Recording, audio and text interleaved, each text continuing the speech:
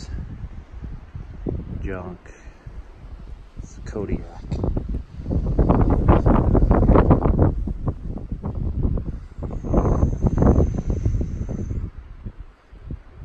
Blows, it sounds like it's in the jet coming in. Nasty. Hey Josh. Ready to get out of here? No. Here comes Josh. Check out my find. I couldn't find the crab, but I found the pots. Nice. There's another one up over there. Oh, really? Somebody must have had gear in here and that storm must have blew it out. And that was a whopper of a storm that came through. Oh, man, that was a good storm. 40, 50 mile an hour gusts, maybe even up to 60. Yep, a lot of rain, wind. Pretty good surf coming in here. As we waited with our gear on the beach, a thought of panic hit us. As the weather was getting worse, we thought maybe the plane wouldn't be able to pick us up. And although we were sad that Josh wasn't able to get his bear, we were ready to get out of there after staying 5 days in the tent with no hunting, only to get out and hunt one full day and a little portion of another.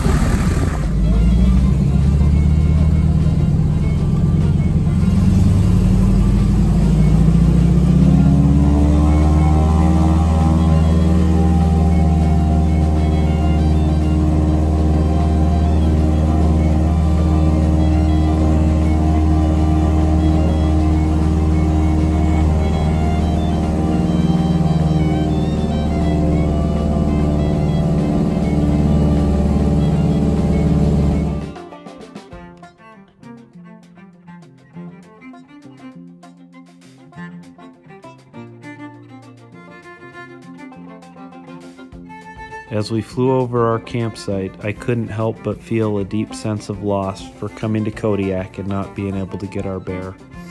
However, I felt a deep sense of release from not having to spend the next few nights in that damp tent that we had been staying in.